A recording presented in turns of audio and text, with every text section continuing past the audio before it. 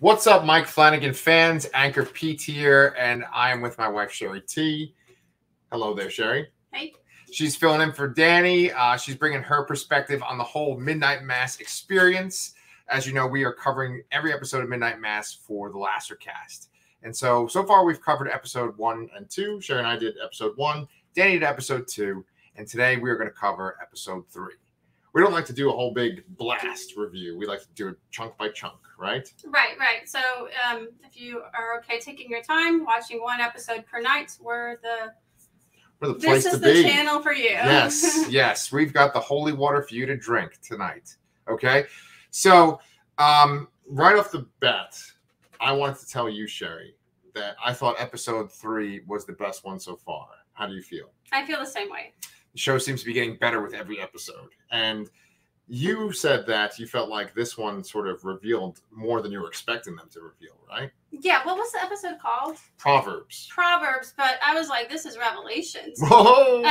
The Revelations book of the Bible is not really about Revelations. It's the final book of the Bible, and it's about all the apocalypse. Yeah. But the word revelation is what I was thinking about. Like, they revealed some major, probably the central mystery, right, of the show. Mm-hmm. I think, unless there are more to come that I didn't see coming. Yeah. But I just watched Danny's review of episode 2, mm-hmm. and he's in that episode, and in his review, he's like, a box of dirt.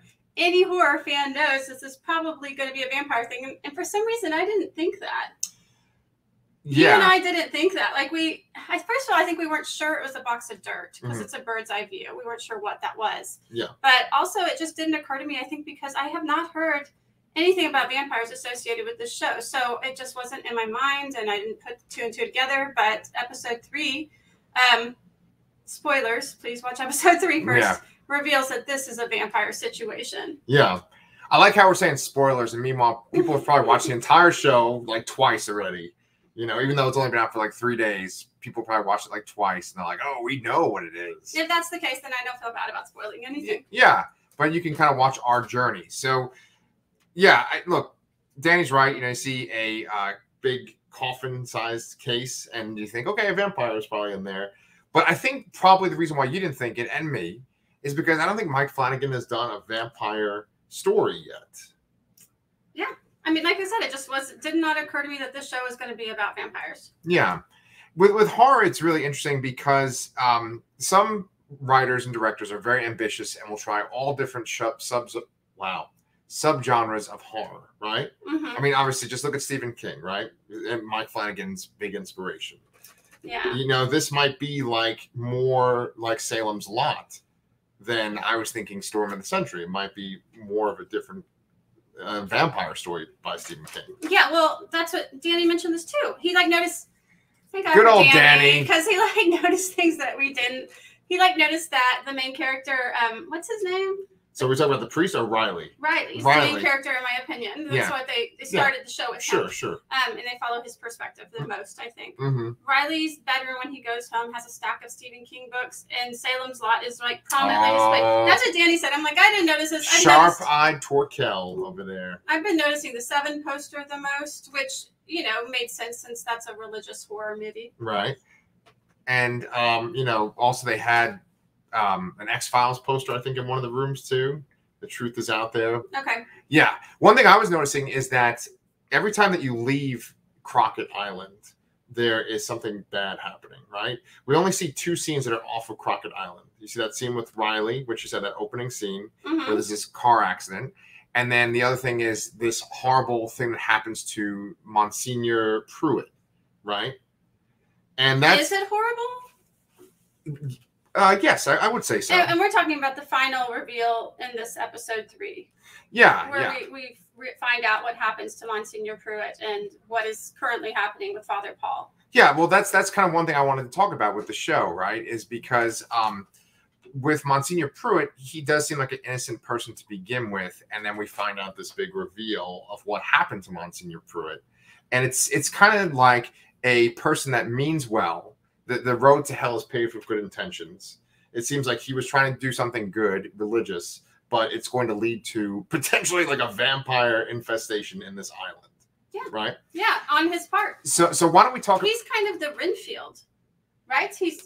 he transported this vampire to the island, and he's like pretty much infecting all the people. Yeah, well, let's talk about it. Let's break this down because this is something I've been dying to talk about since we watched it. Okay. So, first off, there's a scene where he's going to confession. He's talking about how Father Pruitt went to Israel. He touched the wall, which is that sacred wall. I can't believe I'm not remembering it. And then he got lost in the desert. I think he went to Jerusalem. Sure.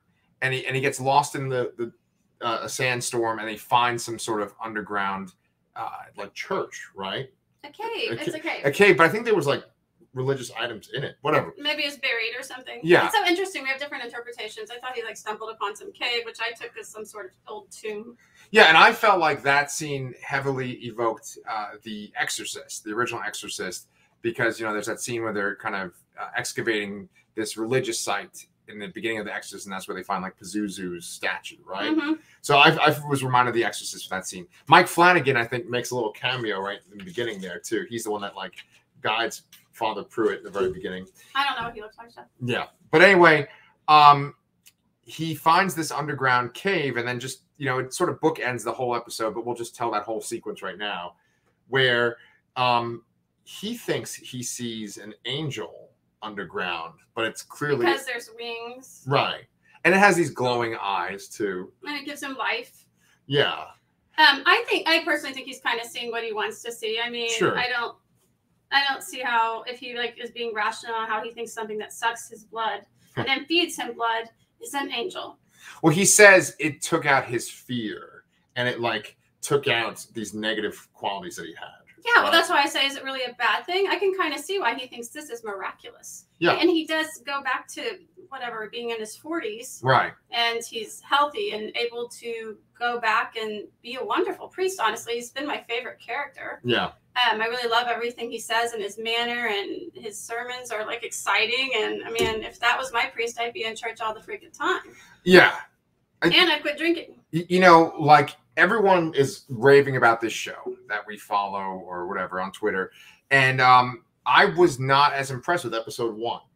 But then episode 2, and now this episode, I've become a big fan. And I think mainly it's because of the performance of Hamish Linklater. That's the priest, Father Paul, right? And I am almost positive that he's going to win an Emmy when it's his turn. When it's the time for this series. I don't think so. You don't think so? It's going to get overlooked? It's not that he's not wonderful. It's just that horror shows don't usually get nominated for that kind of thing. Yeah, that's a good point. We'll see, I guess, that's a year from now. Prejudice on the Emmy people's part. Yeah. But, he's been a major presence in this episode, and we see with the reveal that he is actually Father Pruitt.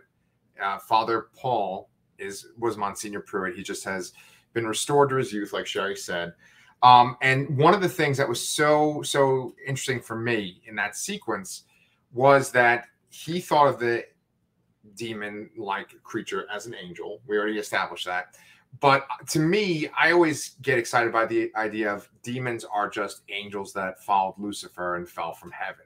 So they have sort of like the same DNA, or they have like the structure of an angel, but they've become corrupted. And I think that they did a really great job making this creature that gives off that vibe. I think it looks like that, right? Don't you think that looks like an angel that has been twisted? Yes. Yeah. And it was, very well done. I really liked the look of that creature. I was thinking like a devil demon, whatever. Like that's what it did look really good to me. I also like the way they told the story. They did it like in a Stations of the Cross kind of way. Oh, which, yes. Again, if you're a Catholic, like this will like really get you. Yeah. If you're not, you don't even know what I'm talking about. But remember how they showed the little plaques that are kind of carved out wood? That's what Stations of the Cross generally, I mean, they can look in a lot of different ways, but they a lot of times look like that. And I think that's what they were going for here, and loved it. That was so good. And there was even one part where like blood started to go onto the little Station of the Cross, right? Carving. But I was going to say that Danny and I talk about this stuff all the time, but I don't think Danny and I have ever talked about Penny Dreadful. I don't even know if Danny has seen it. Danny should watch Penny Dreadful if he hasn't seen it. Danny. But you and I have seen Penny Dreadful. And one of the major arcs of Penny Dreadful, is kind of a little bit of a spoiler, is that Dracula is a big part of the show, and Vanessa Ives is sort of like the mother of Satan, or like she's kind of like the vessel for Satan, right? And the way that they describe Dracula and Satan on that show is that they were both angels. And so this kind of gives you that feeling too of it's like tying vampires and demons and angels all together. And I'm actually all on board for that. I am too. I love it. And to me, it was giving me Anne Rice vibes. You and I talked about this last night. I'm not positive she's the one who invented the idea of vampires drinking your blood, but then giving you their blood to turn you into a vampire. I don't know if that's from the original Bram Stoker's Dracula or if Anne Rice invented that aspect of vampirism. Yeah. Is that a word? Vampirism, absolutely. Vampirism? Yeah. But I always think of her when I think of that idea of giving your blood to turn the vampire, giving the blood to the victim to turn them into a vampire. Because if they don't give it to them, the person just dies. They're just sucked dry. And to me, it makes more sense in the scientific way. It's like kind of a blood transfusion. Right. But if we take that idea and apply it here, I've been like disturbed all day thinking about it because there's this scene where there isn't enough wine and the altar boy catches Father Paul pouring like what looks like from a whiskey flask into the wine. But now I'm thinking it's like his blood or the demon's blood. And that means everybody who goes to drink wine is drinking it and is being infected. So is everyone going to turn into vampires? That I see. Okay, so you were asking me this last night of how many episodes is this? Did they kind of reveal too much? There's 7 episodes. So we're almost at the halfway point. Yeah, so we got 4 episodes. So I'm thinking there's going to be some scary shit with all the townspeople drinking this wine. That's what I think. I think that we're going to get sort of a more vampire kind of infestation arc for the second half of it. And Riley hasn't been going up there, so he will not be affected. Also, pregnant mama. Has not. Yes. Oh, look at that. So we're going to have those 2 probably. Good point. Very good point. And maybe even the other town drunk if he's given up drinking. Okay. Which, by the way, what's that guy's name? So Joe Colley is the character's name. The actor's name is Robert Longstreet. Right. The character who shot Lisa. Right. They have a really strong scene where she confronts him. Oh, so good. And she talks about how she hates him, but she also says she forgives him. And he just killed me. He like cries, and it's really good. That was so good. He also has a later scene where he goes to AA finally, and he shares thoughts. That just the 3 men there were so. Yeah. Riley, I don't think is as good. Yeah. His character or the actor, I'm sorry. But like those 2, the priest and the drunk, like just blew me away. Like it was one of my favorite things. There's also a really good scene in this I want to talk about with the Neil Diamond song.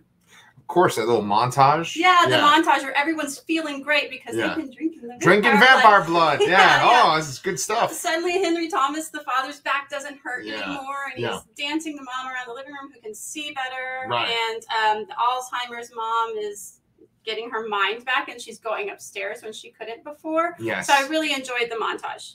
I'm kind of a sucker for montages, but who isn't? I don't know. I think some people think it's like cheating at storytelling. I think it depends. You know, I'm always a big fan of implying things just through visuals versus people explaining things. And I think montages do an excellent job of that. And then you have a great song to go with it. Yeah. Loved it. Like, so this episode I thought was pretty terrific. Yeah. Well, speaking of that montage and that sequence and people drink the vampire blood, we've talked back and forth about how there's so many actors that are wearing prosthetics and look older than they actually are, right? The mayor, the dad, right? And the Alzheimer's mom, and even Monsignor Pruitt. Monsignor Pruitt for this particular episode, but then also what's her face? The Bev, right? Even she is older, made to look older. So I think that I was at first under the impression we were going to have like flashback episodes where they were going to be younger, but I think it's just going to be that they become younger. Yes. So there was purpose. There's method to that madness, but I still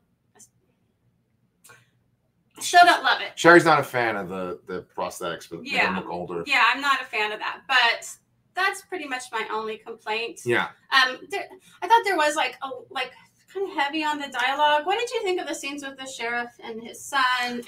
And the scene where all the teachers are gathered with the parents and Bev gets to like go off on everybody for a while. And I'm really glad that you brought that up. Her actual delivery of her speech of dialogue, just when you watch so many shows and movies, you kind of expect things to have certain rhythms, certain beats, and hers felt like it went on too long. Yes. Right? Yes. Even though everything that she said was interesting because it's like, this is her interpretation, right? This is her justifying things, right? So that's interesting material. She's not just blabbering, right? But it went on too long. There was a few scenes like I felt that way, where I was like, "This is going on too long." I actually thought when Lisa confronted the town drunk that her vitriol and her speech went on too long for a 15-year-old girl or whatever. So I would do a little editing. This episode, I believe, was like an hour and 3 minutes. Like, cut off 5 minutes, cut it into the speeches a little bit. I understand that he wants to take his time, and I appreciate that so much. I really do. But those particular speeches, like every line is well written and is strong, but it's like it just for some reason it just seems too long, right? Like if you just trimmed it, like you said, it would have like a little bit more of a punch. It's unrealistically long. Right. Like who would let? Right, and someone just sit there. Someone would interrupt. Yeah. And well, that's one thing I liked about that scene too. Was essentially Rahul Kohli, right? Rahul Kohli. He plays Sheriff Hassan, and he does this great thing. It's against. Oh, he's not going to drink the blood either because he didn't go to church. Right. I'm just thinking that people are going to have to combat these vampires. I'm glad you're bringing these up, though. Sorry, I'm thinking ahead.